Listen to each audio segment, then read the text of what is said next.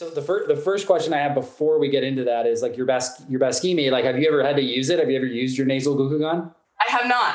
Okay. I haven't. I've never used any glucagon, actually. I remember I followed you one day when you said you just felt like trying it out, the needle one, and you said it was okay. Yeah, I had that, but now I have the Baqsimi, and I've heard don't use it unless you're actually unconscious, because I've heard it's horrible. I heard it's a little intense, but yeah, I've never used that. But yeah, I used glucagon for the first time last year. Yeah, it was interesting. Yeah, it worked. Yeah. So I think I had something similar where I was like 162 arrows down, and like my sensor ran out as like my last sensor. And I was like, you know what?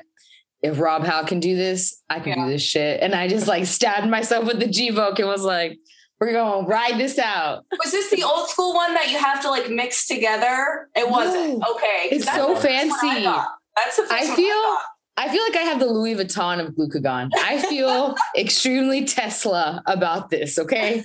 So it's like this little pen thing that you just boom, and that's it. And that's it. It doesn't even hurt that bad. Yeah. It doesn't even hurt that bad. I just think it's so important to hear people talk about glucagon in a way. Cause like you're talking about the red kit, right? Like the original, the OG Lilly kit, where like, it's like heroin. You got to squirt the needle. Like it's got the solution. Yeah. You got to put it in the vial, shake it, like pull it out. And like now we have like the Gvoke HypoPen that you can just like jab in there, like real simple. And then you got the Baqsimi where it's like inhalable. Mm-hmm. So yeah, I don't know. I think if you're out there listening, glucagon is really important to have around for people who take insulin.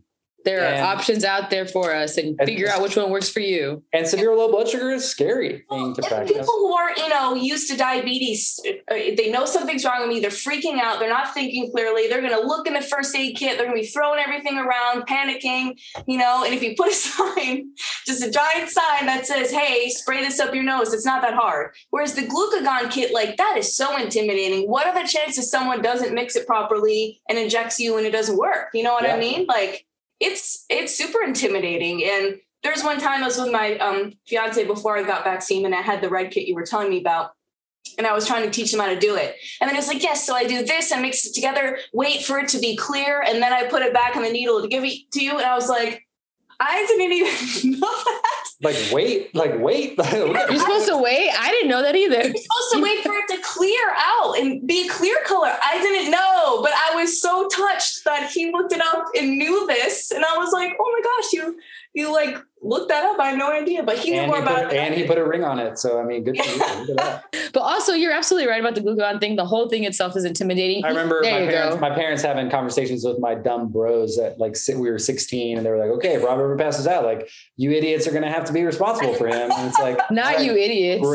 Great. Yeah. No, for real.